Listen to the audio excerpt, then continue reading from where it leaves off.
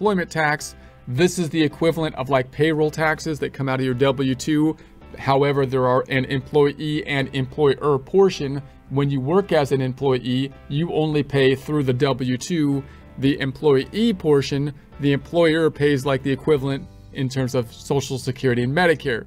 So the IRS kind of sees you as a sole proprietor, as the employee and employer of yourself with regards to Social Security and Medicare. So they basically charge you the employee and employer portion of Social Security and Medicare taxes on your net income, in essence. So we'll get into this in more detail later, but the general idea, sorry about that, I almost choked to death there, but that's okay, I'm back. The general idea is that you've got your tax calculation down here, which is going to be pulled into page 2. Now this is more complicated, obviously, because usually we don't have to deal with like payroll taxes, Social Security, and Medicare with a W-2 type of client, because although it's reported on the W-2, it usually has already been taken care of by the employer, and it's just a reporting form, and we're dealing with the income tax, not these other taxes. But here we'd have to deal with that. So if I go back to the form 1040 and I go to page 2, you'll notice that we have the tax calculation, but we also have these other taxes of that 2008-26. Not only that, but if I go back to that form, we also going to take half of that amount, and that's going to be a deductible portion. Why is it deductible? Because whenever they deal with the Schedule C, they're trying to kind of use this schedule to mirror what happens in payroll taxes. And if you had an employee-employer situation, the employer would have to pay their portion of the payroll taxes, but they would also get to deduct that portion. So you would think that this amount that I have to pay in payroll taxes, I would get to deduct it, which you would think would happen on the Schedule C. But I can't deduct it on the Schedule C because the net income of the Schedule C is the thing I use to calculate the payroll taxes, and that would end up in a circular reference. Therefore, we have to deduct that as an above the line deduction over here on the Schedule 1. So now we've got the Schedule 1 deduction for the half of it that's included in here. And then I had the self-employed health insurance. That's another kind of complication, but I'm not going to include that now. And then this is going to be included down here, and that pulls into page 1. So now if I go through this, I still got the 100,000 W-2 income, 20,000 of the net income pulled in from the Schedule C. That makes sense for the total income of 120,000. But then I've got this messy above the line deduction of half of the self-employment tax of 1,413 to get me to the adjusted gross income here. And then we also have this qualified business income deduction, which is a relatively new deduction, which again is coming from this situation where they're trying to mirror what they did with some of the pass-through entities like a Schedule S corporation and an LLC in the format of a sole proprietorship, and they just kind of clumped this qualified business income deduction in place here. So we might talk about that calculation a little bit more later. It has some kind of wonky, weird components to it, but obviously it's a significant amount. And so then, and that finally gets us down to the taxable income. So if I was to mirror that and just try to say, okay, what happened here?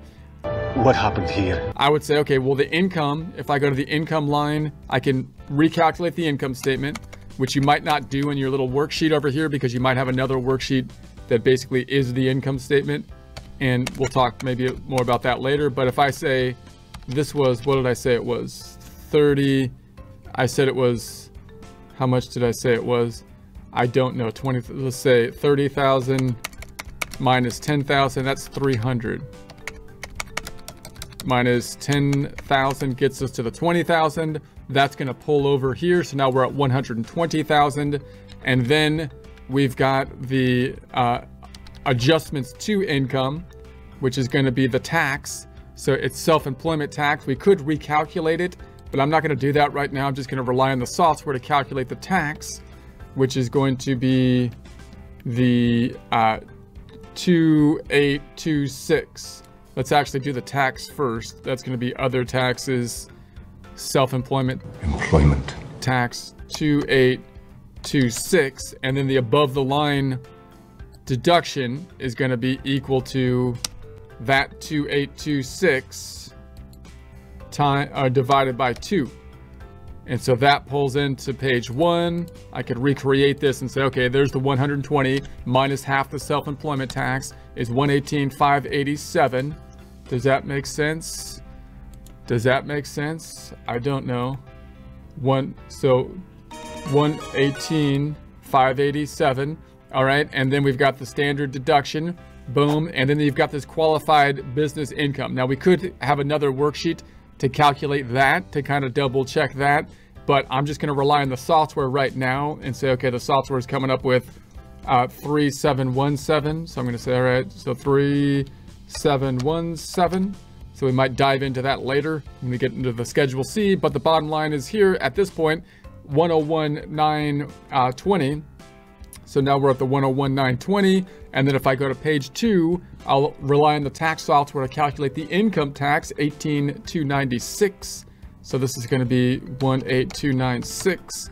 And then the other credits, we don't have any, but we got the other tax, which is the self-employment tax, which brings our total tax 18 plus the 2826 to 21,122. We withheld 15,000. So therefore the amount due is 6,000. The software calculated a penalty of 161. So I'll say 161 on the penalty, gets us the 6283. So 6283. Okay, that's just a quick recap of all the things that are kind of impacted. So our main focus right here is just on that amount that's being pulled in from the Schedule C, because we're focused on line 1 and the income line. But obviously all these things become interrelated, and part of the difficulty on the tax code isn't that any one thing is difficult, but it's when you compile all these things together and they have interrelated reactions, such as AGI limitations and so on and so forth, that it starts to be complex just because of those interrelationships. And again, the Schedule C, although you can have a fairly basic Schedule C, it still could add a significant level of complexity to the tax return. As you can see, it can have an impact on many different kind of areas.